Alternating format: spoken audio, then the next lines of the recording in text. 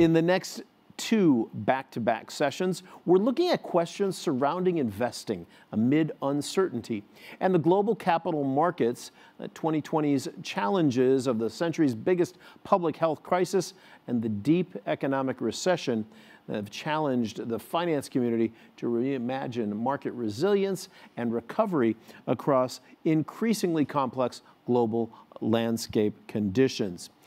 Joining us, Wendy Norris, Deputy Chief Investment Officer of Private Markets of Future Fund, who will moderate a panel of thought leaders to give us more insights on that. Joining will be Hazem, Ben-Gacem, the Co-Chief Executive Officer of Investcorp, GIC Group Chief Investment Officer, Dr. Jeffrey Jaensubhakij, and Suyi Kim, Senior Managing Director, Head of Asia Pacific of CPP Investments. Welcome to our panel entitled Playing the Long Game Amidst Uncertainty. And welcome particularly to our panelists today, Suyi Kim, the Head of Asia Pacific at the Canadian Pension Plan Investment Board. She's based in Hong Kong. We've got Jeffrey J, the Chief Investment Officer of the Government Investment Corporation of Singapore, also based in Singapore. And we've also got Hazem Ben-Gacem, the Chief Executive Officer of Investcorp. It's a global private markets investor. Technically, Hazem is based in London, but currently traveling and quarantining. So we're all kind of existing in this very different COVID world. I'm Wendy Norris, the Deputy Chief Investment Officer for Private Markets at Future Fund, which is Australia's sovereign wealth fund. And I'm pleased to be a moderator for the conversation today. And I'm based in Melbourne. So between the four of us, we all manage very large global institutional investment portfolios with a heavy emphasis on private markets. And we each have a different geographical kind of focus, and we all are based in various places around the globe. So we have quite unique perspectives on the world. We've now had 9 months since the major market reaction to the news of COVID-19, and that's time for the immediate portfolio crisis to pass and to give us the opportunity to reflect on what has been and on what may be to come. So today, we'll explore the key strategic investment decisions that our institutions are being faced with in the current uncertain environment. And so let's dive right in. And let's start the conversation today by discussing whether this crisis was or in fact is different from an institutional investor perspective. And Jeffrey, let's start with you. How has your worldview changed, and how does GIC incorporate this worldview into its long-term strategic investment decisions? Wendy, thanks very much, and thank you for the invitation by Milken to be on this panel with friends and whose firms we know very well and whom we interact with a lot. I think there are two perspectives I'd like to give. I think first an internal one, then an external one. I mean, as you know, investing is all about what you can do internally as well as the external environment. And this crisis was an especially difficult one because internally, everybody had to stop work. We tested all our business continuity capabilities and sort of finding our teams being in different continents, being at home and so on was a real test. I think one of the great things we found out was that it helped that we were already a global organization with many offices, being able to call on people in different locations. It allowed us, I think, to also then touch our network, talk with our partners, talk with our companies live in the right time zone. And so, offices like our London office, which has been open now for close to 30 years. In fact, we're celebrating. Having all these touch points locally allowed us to continue and keep a track of all our investments, and in fact to do new ones. Having an office in China meant that when China opened, actually relatively early on, allowed us to go straight into continuing to do deals and so on early. So that I think was a change in the world that we lived in, and happy that we were prepared for that. I think from an external environment point of view, what has really changed is that we think this crisis accentuated capabilities of certain countries, industries, and companies that look like they will continue. So those companies and countries that were prepared for a digital world have the human capital capable for it, have the infrastructure, the digital infrastructure, were able to sort of continue in business and go from strength to strength. I think countries and companies that didn't have that actually found themselves disadvantaged, and it's not clear that we'll be able to catch up again very quickly. So I think that is something that is a change in worldview, and it doesn't even out the playing field. In fact, those that are advantaged will continue to be advantaged. Indeed, that's very interesting perspective, and I think the importance of that global presence has really kind of come home in an environment where travel has become so difficult. Which might be a good segue for Hazem to get your kind of perspective on whether this time's the same, whether your worldview has changed, and whether that's impacting your strategic investment decisions.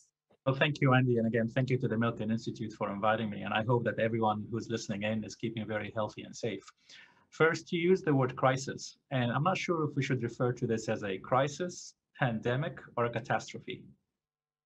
And if you look on the human front, before even getting to investments, just on the human, on the personal front, on the health front, I mean, this really has been truly a synchronized global catastrophe. I don't think in history there is any kind of time frame where we can look at a particular catastrophic event that had a synchronized effect globally. Even in the 2008 financial crisis, if you remember, whilst US, North America, and Europe have suffered the brunt of that kind of impact, Asia in large part have continued to operate quite okay from the 2008 kind of period. The same thing with the Middle East. Kind of, it was not, you don't have that much of an impact as you did, but this is probably the first impact, is really kind of that synchronized impact of this crisis. The second one is the speed and pace of this particular crisis. If I just use one statistics which I pulled last night, during the Great Depression, which is about 3.5 to 4 years, about 8.6 million Americans lost their job. Okay, during the month of April alone, in the US, 20 million lost their jobs. So just gives you a feeling of the severity of this crisis and the impact it does on the world. Now, how would this change our view? As an investor in the private markets, first and foremost, I hope we'll always be calm and measured in our reaction to events, and not necessarily kind of to go into any knee-jerk reactions into certain actions. You mentioned in the beginning, now we are about 9 months into this, 6 to 9 months. I'm not sure if the dust has settled yet. So a part of me says it's a bit too early, a bit too premature to start to make decisions one way or another, by sector, by geography, by asset class, and what have you. Perhaps we give it another few months, maybe even half a year, until there is a bit of a settlement and we see what is the new world order which we're all living in. Two things very clear is the diversity and the impact, and I think Jeffrey referred to this, just the importance of diversity in your portfolio, either by asset class, by sector, and by geography. And finally, crises, and this is one of the positive things that crises usually kind of come out of them, is they accelerate certain inevitable trends. And perhaps kind of this particular kind of a pandemic crisis or catastrophe have really accelerated certain trends in terms of both consumer and corporate behaviors, whether it's an e-commerce adoption, whether it's the concept of the working days. I mean, we keep forgetting that the 5-day-a-week working days, that is a phenomenon that's only been with us for about 120, 140 years. Okay, this is not kind of has been at the beginning. So perhaps there are certain changes in consumer and corporate behaviors, which over time we will learn from. And as investors in those private markets, we'd have to keep our ears very close to the ground and take toll from that. Yeah, that's very interesting. And I think a lot of that acceleration of trends and those permanent changes have been, I guess it's the way it always goes, you know, it's change happens slowly, and then all at once. And we've certainly seen a lot of the all at once effects happen in what was a very kind of tumultuous period in markets for a very finite period of time. But as you say, Hazem, there's particularly in private markets, those waves take a long time to ripple out to impact our day-to-day portfolio decisions. I'd be quite interested in sticking with you, Hazem, to talk about whether there were liquidity challenges that impacted the way you thought about your investments during that period, because there's often a lot of that's one of the things that concerns people when they're large investors in illiquid assets. How does the liquidity impact affect your portfolio during a difficult period? So the 2008 financial crisis taught us one thing, that crisis equals liquidity crunch. That is not the case today. And I think the immediate reaction from all of us investors in the private markets when the crisis hit is to draw, at least as far as the portfolio company is concerned, to draw on all the credit lines, you know, kind of pour as much liquidity as possible, just because we all have these case scenarios of the 2008 financial crisis and the banking system struggled to keep up with the liquidity needs and all the cause effect out of back of that. There is one very big different circumstance today, which is the unprecedented fiscal stimulus, which pretty much globally all the governments have put into the system. That have really in a very surreal way. You look at the performance of businesses, but then you look at the liquidity in the market, and something doesn't tie up. But I think that liquidity today in the market, and embarrassingly, if I can say, some of our portfolio companies have actually been issuing dividend recaps at this point in time, which is kind of just to think in the middle of a pandemic, in the middle of a crisis, and you're able to, and these are oversubscribed, significantly oversubscribed. So perhaps the environment we have today, the liquidity, the combination of the low interest rates and the fiscal stimulus is effectively assisting portfolio businesses and investors from a liquidity standpoint. However, it is really in a way a tale of two cities. There are certain sectors who are a significant net beneficiary of these type of liquidity solutions, and others are struggling. So in fairness, for example, some of our US retail businesses have struggled heavily, and lenders and others have shied away from providing even the smallest of liquidity lines to these facilities. Absolutely. I'd be interested, Suyi, in your perspectives on this. You've got a different perspective, a different geographic kind of focus for your portfolio, and a more kind of outside of just private markets, a broader kind of portfolio to think about. How has the liquidity impacted you and the way CPPIB thinks about its portfolio? I think overall, we do have, as Wendy, you mentioned, very diverse portfolio, but within that, about half of our assets invested in private assets through private equity and real assets. Over this pandemic as well, I mean, these assets, I would say, that overall kind of behave the way that we expected. But as Hazem mentioned just now, we have seen that liquidity impact being much less so than last crisis, the global financial crisis. So we have seen that with the central bank stepping in, the liquidity crunch only lasted less than a week in developed markets. IPO activities did not slow down, particularly this part of the world in Asia. There has been very active IPO pipelines that allowed the private asset investors to take some liquidity out of their investments too. But having said that, what we have learned as we build a very sizable private asset portfolio, we really focused on liquidity planning. And I would say that that really worked out well for us this time as well. So what we have done is really conducting various scenario analysis under different market conditions and really closely monitoring our total fund liquidity situation, including our pipelines and things. As we expected, exits of the private investments did slow down, and I think it may go on a bit longer, particularly for the companies that's been hit harder due to pandemic. We have seen some of the other cash flows, whether it's a dividend or whether it's a rental income that's coming out from the private assets, slowed down or dried. So all of these things, investors really need to plan and think ahead to make sure that you have enough liquidity. And I think that's a lesson that we learned through this as well.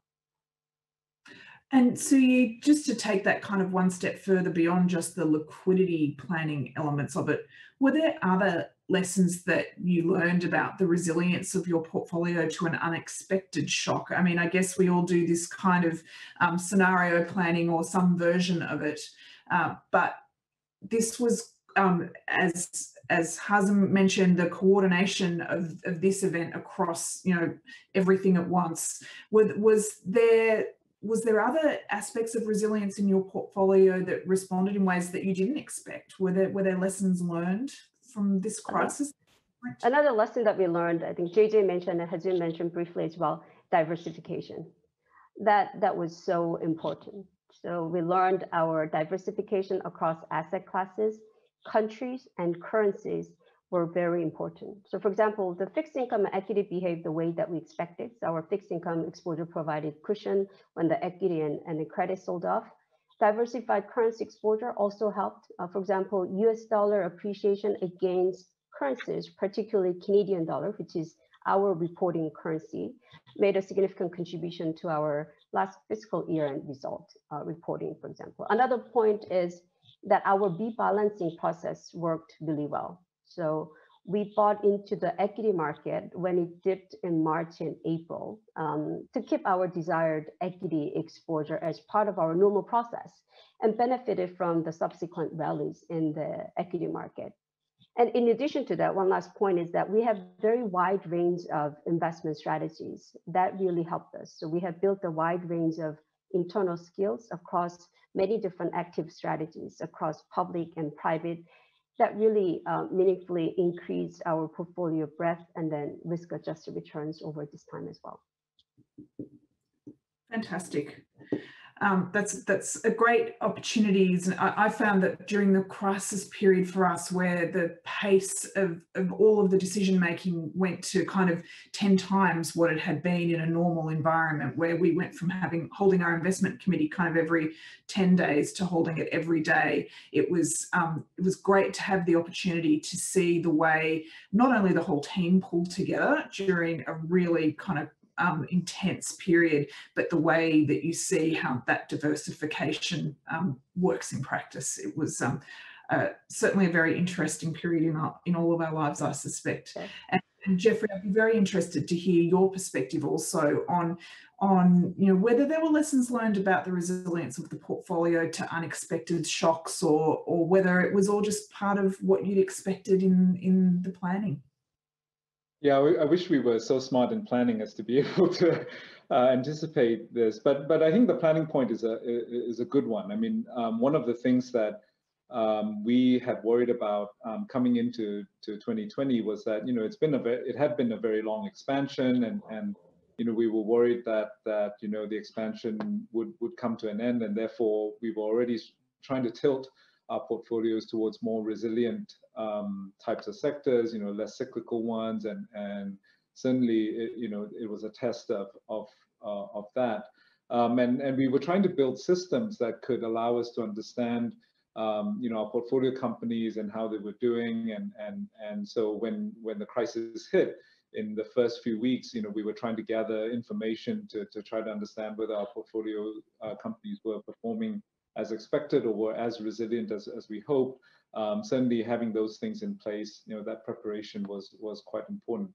But I think in the end, not only did the monetary authorities come in with liquidity injections that helped the markets, particularly the publicly traded stuff, to bounce back very quickly, as Hazem was saying, but also importantly, the fiscal authorities came in so quickly with the kind of support that normally you wouldn't see even in a recession. So job support schemes that helped to pay companies to keep folks employed,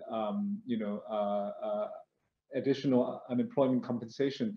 And so I think it allowed many cyclical sectors to remain more resilient than you would have thought. So in fact, if you were in a goods producing or goods selling type of industry, there was virtually no shortfall. Consumer staples actually saw sales, at 120% of normal, and even consumer discretionary. If you weren't running a retail store, but instead supplying into e-commerce and so on, you did very well. So I think it's been an unexpected crisis in that way. The fiscal response actually meant that the resilience of the portfolio didn't get tested in the way that we thought it would need to be. That's great. Yeah, it's interesting those countervailing effects and how they opposed each other. And if you take it kind of all together, taken as a whole, it feels like the response, the policy response, has largely offset the immediate kind of impact of the economic shutdowns. And so we've been in this relatively unprecedented period where it felt like the governments learned from the last major financial crisis that they needed to respond quickly, and they did respond quickly and to a very large extent. And taken as a whole, it's definitely benefited our portfolios overall. But if you peel the layer back just one more kind of level, and you guys have already touched on this, people talk about this K-shaped recovery where, and I think, Jeffrey, you spoke earlier about the people that were digitally enabled have been able to forge forward. There's been a bit of liquidity support supporting some of the companies, but then there's other parts of our portfolios and of the global economies that have suffered quite badly. Jeffrey, I'll stick with you for a moment. Do you have any observations about how it's playing out in your portfolio from that kind of K-shaped recovery? Some people are benefiting, some people are not. And do you think that's going to be able to be sustained? Or what? Yeah, no, I think unfortunately, so there's good news and bad news. So the bad news is that all of the good stuff's well priced in. So even if good companies, good industries can continue, I mean, we've priced that in. We know that it is the case, and they're trading at 30 times EV/EBITDA, whatever. So that's that's one angle of it. The other angle is that with vaccines coming in, and with all the monetary and fiscal support, we should get a normal type of recovery from this cessation of activity in 2021. And if that's the case, and there are sectors that are cyclical that should recover, that haven't really been pricing that recovery in, and I think there are opportunities for us as investors to take a look at those and decide whether or not these are worth investing in. So I think that's a good consequence of that.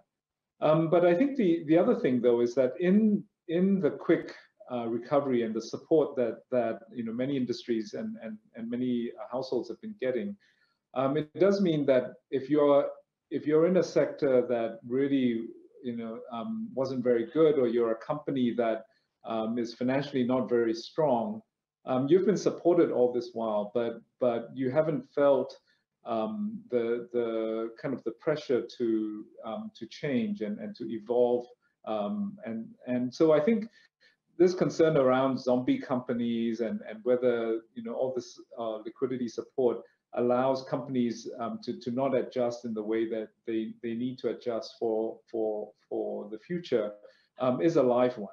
And it extends even to whole economies, that if certain types of jobs are being supported today because of government schemes, they have to transition eventually to reskilling for the jobs that are going to be created for the future types of industries, and if you will, support could delay that transition of reskilling and so on. So I think there's still a lot of work to do, within companies and then within industries to prepare for this long-term future. Yeah, I think that's very insightful, and I think Hazem, you may have even more granular insights into that, given that you focus primarily on private equity, so you'll be a bit closer to the coalface, and I think you've got kind of a range of kind of high quality to probably higher growth type exposures in your portfolio, and you might have seen quite diverse outcomes so far and have views on what's next. Yeah, correct, Wendy. Before I say it, let me say, you mentioned the K-shaped recovery. I'm amazed by the use of the alphabets, because I think when we started V-shaped and then we went from a V-shaped to a W-shaped and then now a K-shaped, I wonder what alphabet we're going to use in the new year. I personally prefer Arabic letters, which have a lot of circles, which look a bit more like a roller coaster, because it does feel more of a roller coaster ride, really, than anything else. Because I wake up in the morning, and there is a news, a big retailer is in administration, 14,000 jobs could be lost, but not to worry, wait until the afternoon and the US stock markets will be all-time high, and suddenly it's great all over again. So it is a bit ironic how we are living highs and lows on a daily basis, and that's kind of that roller coaster shape. So is it going to be a K-shaped? By the way, for full disclosure, it took me some time to figure out what does this K-shaped thing actually mean, kind of too many arrows. But I think what is very clear is there is a clear bifurcation in the markets and by sectors and industries. Is that a knee-jerk reaction, a short-term knee-jerk reaction today? I don't know. And I think it will be very difficult for anyone to have a clear view on that. What is very clear is there are certain, as I was mentioning earlier, accelerated macro trends. Those will happen. Okay, and I really hope also, in addition to what Jeffrey said about the vaccine, and hopefully that brings some kind of calm and normality in the world, also the results of the U.S. presidential elections. Hopefully that will cause a reduction in the trade friction on a global basis and bring the world a little bit back together. Crises are usually good to bring people together, and I hope if there is one silver lining out of this catastrophe is on a global basis we do come back together. One area I want to touch on is real estate, another area which we are quite active in. Whilst on the private equity side, you can very clearly point to, Asia is looking great. I want to allocate more to Asia. Within Asia, subsectors such as healthcare, technology, perhaps certain consumer consumption, what have you, are doing quite well. So that's a relatively safer bet at this point in the cycle. However, on the real estate front, we feel it's a little bit too early to tell the impact, particularly on things like commercial properties and multifamily homes. Now, what is perhaps the silver lining on the real estate front as well is the interest rate environment, and perhaps that migration, the aggressive migration of e-commerce and the impact that's happening on the industrial type of portfolios. So there are a lot of moving pieces. As an investor, I find it exciting, but by the same token, kind of you sit there and you scratch your head, because literally things could go 180 degrees either way. And that's why I come back to the initial point is to be calm and measured into assessing and understanding the realities, and not get too distracted by the noise of, oh my God, the tech sector is doing so well, we have to go heavy tech, or we have to just kind of, the beauty of investing in the private markets is it is not about what's your mark to market at the end of the month. You're really playing the long game. You're looking at fundamentally creating value in businesses over a 4 to 7 year period. And sometimes, kind of that may take twists and turns, which no one expects, but it's okay. That's the part of, as investors, hopefully what we generate and deliver to our investors. Yeah, that's wonderful, and especially to bring it back to the theme, which is about investing amidst uncertain times and taking that really long view. And I think that is one of the strengths that private markets can bring to our portfolios. Suyi, I'd love to get your perspective on this as well, both geographically as well as just sectorally. Are you seeing big divergences in your portfolios? How is it playing out in the real world for you? Yeah, I mean, over this pandemic in particular, as we discussed actually right before this call, that many of Asian countries have more successfully handled this pandemic, right? And then the economic recoveries began much sooner and have been stronger than the US and Europe. And China is expected to be the only economy this year to generate positive growth rate with about 2% expected this year. And developed economies in Asia as well, like Japan, South Korea, Singapore, where both speakers are currently at, and Australia, where you are, Wendy, have experienced their own waves of pandemic, but have emerged stronger with contained lockdown measures, and which led to mostly positive growth in the third quarter of this year.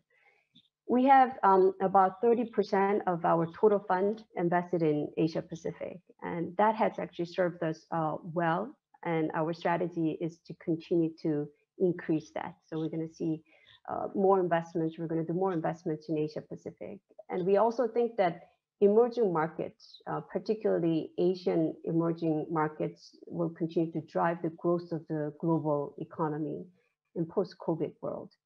And our economic forecast team expects the recoveries of, there are more shapes that we're talking about, check mark, if this is not alphabetical shape. And the emerging markets, we think that's going to follow more of a V shape, so faster recovery. And we have actually long-term strategy that we announced back in 2018 of CPP IB 2025. And there we said that we're going to invest up to 1/3 of our fund in emerging markets.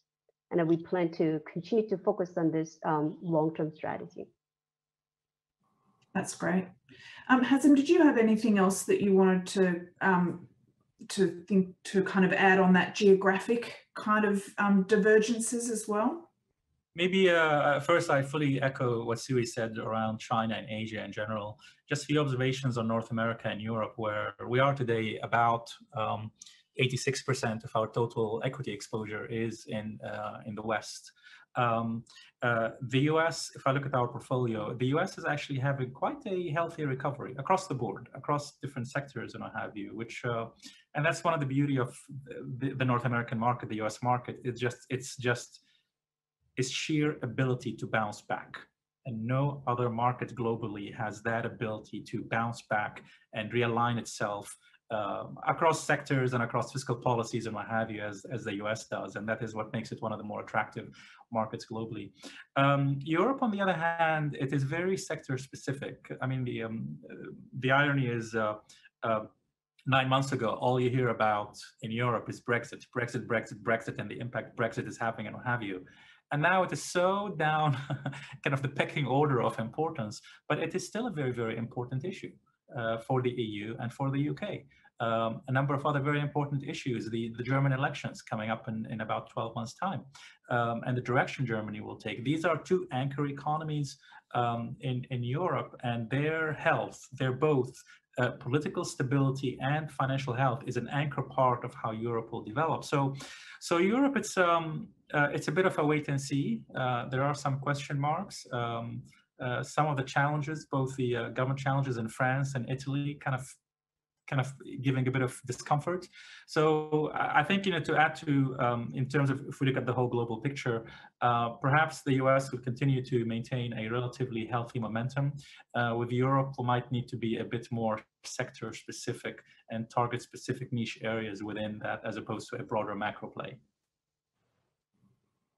Fantastic. And maybe that reference to macro plays is a good segue to talk about the kind of very big macro pressure that we all feel is probably building. And Suyi, I might turn to you again to talk about the whole juxtaposition, which is a term we've been using, between the kind of in the lower for longer expectation that macro markets have, given all of the stimulus that's been put into the economies, to the very low rates at which interest rates are being held globally, versus the increasing inflationary pressures that theoretically must be building on the horizon. As a long-term asset allocator, we've really got to be able to take a view on how we navigate this kind of lower for longer versus inflation on the horizon.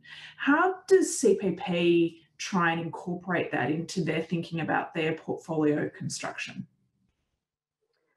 Yeah, I mean, there's a debate about inflation and then when that may happen. Our internal view is that inflation is unlikely in the near future, but it's much harder to see what's going to happen down the road in 2 to 3 years after.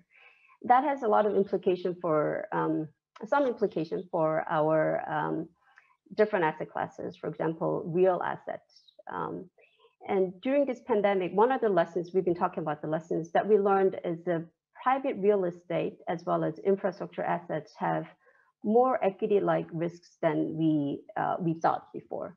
So for example, I mentioned that rental income for many real estate investments got frozen because of the rent holidays, and toll roads, we own a lot of toll roads, fee collections were suspended or slowed down. So we're thinking going forward, we may focus more on the business model risks for these real assets than what we thought before, that these are just delivering very stable cash flow with high component of fixed income characteristics. And besides the real estate, as you mentioned, with the potential inflationary concerns, investors are facing a world of high bond prices, high valuations for technology and good companies. If the capital is cheap and plentiful, that will drive multiples and valuations higher for across all the asset classes. So what we try to do internally is that we try to employ a few toolkits that may help us to go through and manage inflationary pressures. For example, we have a higher allocation to equity. We currently run our portfolio with 85-15 equity versus debt risk profile. And second thing, we also diversify, I mentioned, across asset classes, and then we can move between even same asset classes between private and public investments to find the best opportunities that's available and across the countries and regions, including, I mentioned, more investment into Asia and emerging markets going forward. Lastly, we use our AAA credit rating for our own entity to lever up our portfolio at the top of the house to provide that additional boost to our return. That's great. It's great to have all those levers to pull and the insight to be able to know when to pull them.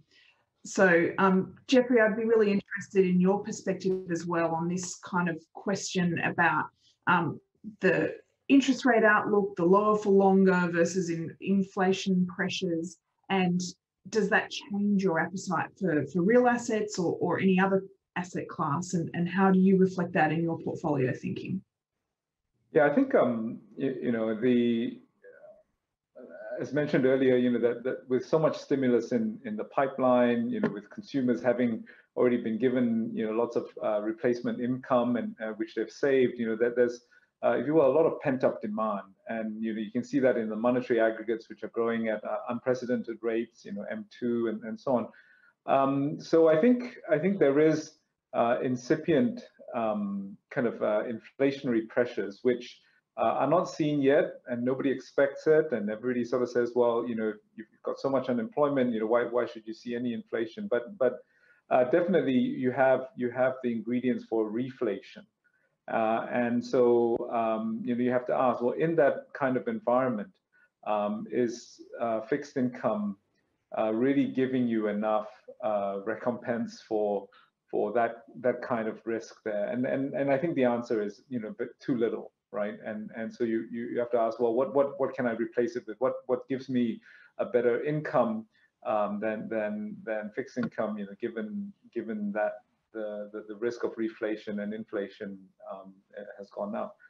But every time we think about what we could replace in terms of high income, from real assets and so on, we're also asking ourselves, well, what is the other type of risk that we're taking on when we buy these assets that we've maybe not thought through as carefully? And as Suyi mentioned, some of them turn out to be much more cyclical and potentially impacted by demand than you think.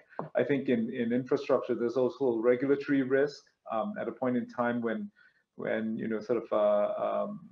consumers are in a poor place. The regulatory incentive to err on the side of the consumer rather than the asset owner is great. So I think when we think about real assets, yes, they look much more attractive, from a yield point of view, but trying to put together a portfolio where the other risks that you take on are well diversified and so on is quite important also. That's great. Well, I think we're almost out of time for our discussion today. So I'd really like to thank you all very much for the engaging topics that you were able to share your views on. I think you've really helped our audience gain some insight into how the long game is played and how to hold the course with your investment strategy, even in the midst of an uncertain environment. Suyi, I'd particularly like to thank you so much for your perspective on diversification in practice and your illustration of how important it is to really understand what drives your portfolio and the returns that it delivers, and how we can't just think the same way as we thought about it before. So thank you very much. Hazem, it really resonated with me when you spoke about being calm and measured, and I think that is one of the true values of holding, a strong allocation to private markets. Whilst there's all this noise going on around you, if you can just hold that course, that is another great example of how you play that long game.